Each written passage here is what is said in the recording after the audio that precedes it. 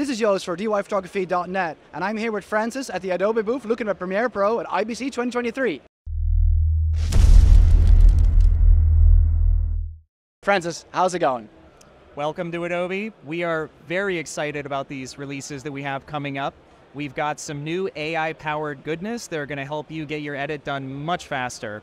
We've got enhancements to enhance speech, which is going to basically clean up poorly recorded audio. This was originally an Adobe podcast, and we're now bringing it on device into Premiere Pro, so it runs locally on your machine, no internet connection required, and you have unlimited access to it. That's a lot of information to start with. Let's start at the start. So I have a poorly recorded interview, and so you can help us.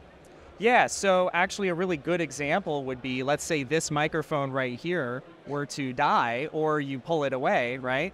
And it doesn't sound so good. You can use enhanced speech to automatically find that dialogue and make it sound better and make it sound like it was recorded in a studio. All right, and how's that done? Can you show us? Yeah, let's jump into a demo. Because you were saying this was earlier available in Adobe Podcast, and now it's fully integrated in the new Premiere Pro. That's right. So here's an example of some archival footage that was recorded off a VHS tape from the 90s, and it's quite noisy. And so I'm going to play it back, and you'll hear what it sounded like originally, and then we'll turn on enhanced speech, and you'll hear the difference. All right, cool, let's go. The race is being sponsored this year by the Chelmsford JCs and the Courthouse Racquetball Club. Organizers say the date change is designed to bring more attention to the race that will hopefully translate into more money for the scholarship fund. So now let's back this up, and we'll turn on enhanced speech here in the Essential Sound panel. It's just a single button press. It's going to analyze it, and then it's going to enhance it using an AI-powered process. The race is being sponsored this year by the Chelmsford JCs and the Courthouse Racquetball Club. Organizers say the date change is designed to bring more attention to the race that will hopefully translate into more money for the scholarship fund. That actually sounds a lot better, and that took you like, what, 3 seconds? Less than that, it's just a single click. But in the event that you think that the results sounds a little bit too sort of like close mic'd, you know, in this particular example, there's a lot of background noise of like people clapping and such. You want to keep that as well? Yeah, you want to bring that back in. We're providing a mix slider, which is right here. And so you can ride that amount and choose how much enhancement do you want. All right, that's so you don't have to pull like the original layer under it and then... That's exactly right, yeah. Much faster. And another example that we have here is, here's an interview where the microphone failed during the interview, and so all we have is the on-camera audio, and so this is going to sound quite bad at first. Hi, I'm Keelan Matthews, and I'm a track coach. It's bad. Let's fix it. So with the single button press, we're going to click Enhance Speech. We can choose the mix amount. In this case, I'm going to go all the way up because I want it to be very clean. Hi, I'm Keelan Matthews, and I'm a track coach. That's actually really, really good. So what you sometimes have is that, say, words at the end of the word are kind of like cut off a bit abruptly. How does Adobe deal with that? So what you can do, sometimes you can solve that by just writing the mix amount, like bringing the mix amount down a little bit. Yeah. But of course, one of the benefits of having it right inside Premiere Pro is that you don't have to send stuff up to the cloud and bring it back down. So we would just extend the edit a little bit and bring in that last syllable, and you can reprocess it, and it's good to go.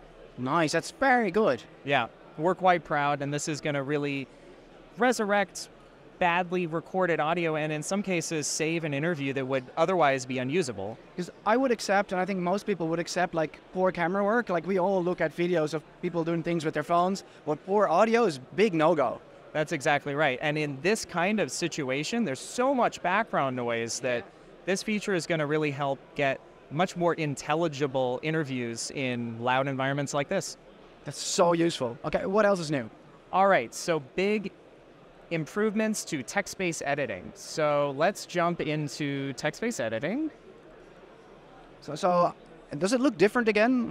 I think in every update, the text-based editing looks a bit different.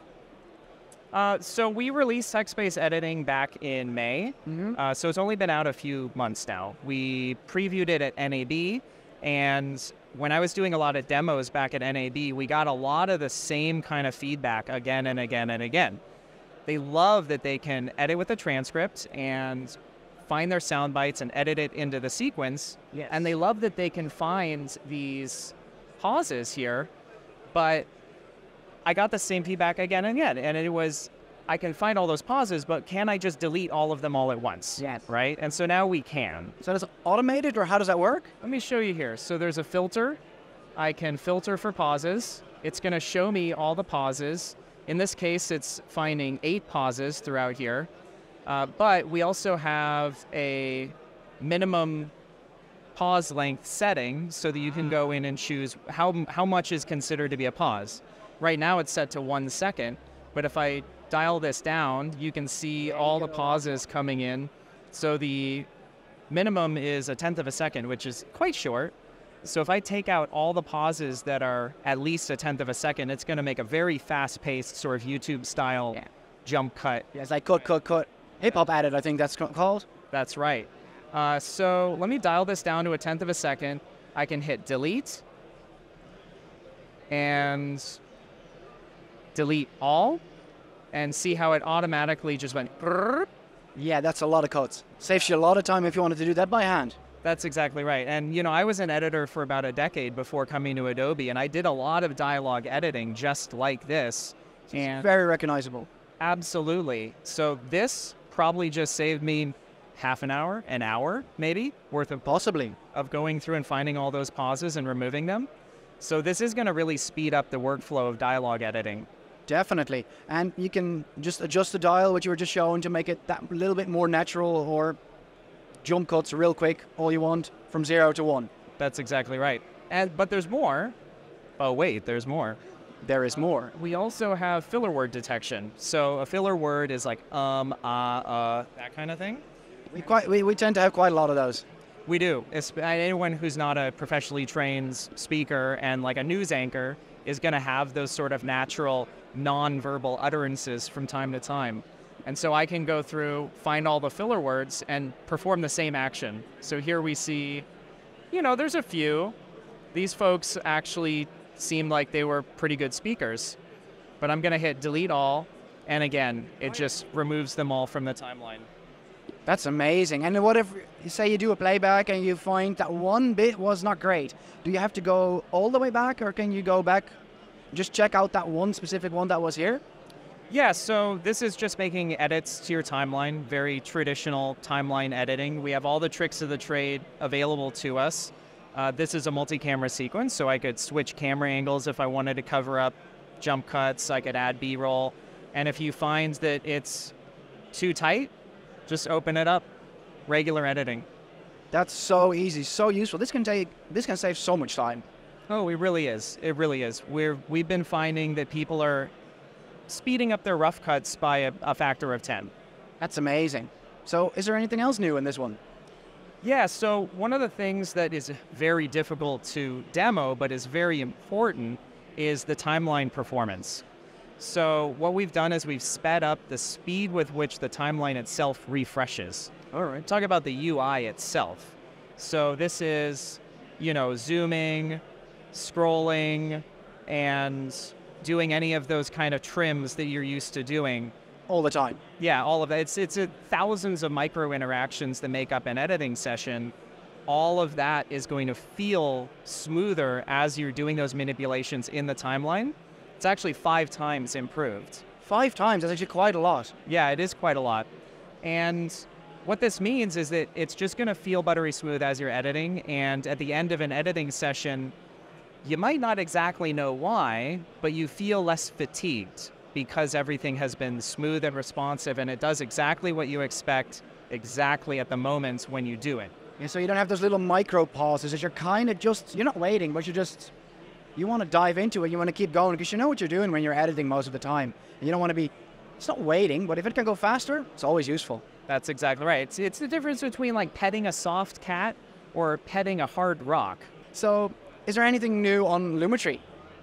Yes, we've also been improving color, and what we've done here is we've added a new settings panel to the Lumetri color panel.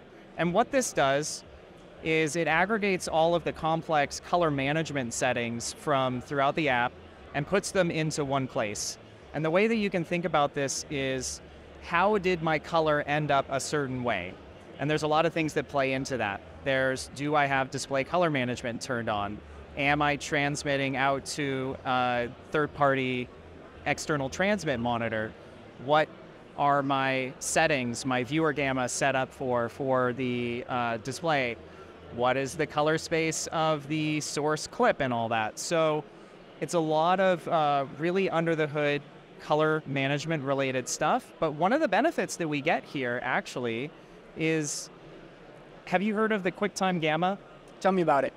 Okay, so the QuickTime Gamma problem is it only affects Mac. I'm on a Windows right now. I'm a Mac user, so I know what it is. Yeah. So what happens is you will do a color grade in Premiere. You'll spend hours and hours doing your wonderful color grade, and then you export it. You open it up in QuickTime, and all of a And sudden, then suddenly your contrast is down, the colors, what's going on? it looks slightly different. Yeah, it looks a bit, like you said, a little bit less contrast. So what we're used to is using, while exporting, use this compensation LUT. Yeah. Oh, fun fact about that LUT. I actually designed that LUT and created that LUT years ago. No way. Thank you for that. Yeah. Well, it was a stopgap measure, and now we have a proper solution, which is that you can set the viewer gamma to match QuickTime. It's right here. All right. And then this is now going to identically match the view in QuickTime. And so that's not going to be a problem if I send it to somebody else not looking at it in QuickTime. That's exactly right. What you see here is what you'll see in QuickTime, and also what you see when you post it online. Important thing to know, though, only on a Mac. This problem only affects Macs. This is the one downside of a Mac. It's the one difference of a Mac. I'm just joking. This actually, I cannot wait to install this, because this is, sometimes you forget it because you're busy, you're doing things, and like, oh, that one thing, I have to do it again. So can I install this version already? Yeah. Is it available? Everything I've showed you today is available right now in our public beta. So if you have a Creative Cloud subscription, just go to Creative Cloud Desktop, look for the beta app section, find Premiere, and download it. It can install side by side with your regular, shipping version of Premiere, so you can test it out. And these features will be rolling out into the general release later this fall. So that's exactly what I'm going to do when I get home. Francis, thank you so much for this update on Adobe Premiere Pro. This was Joost at IBC 2023 at the Adobe booth.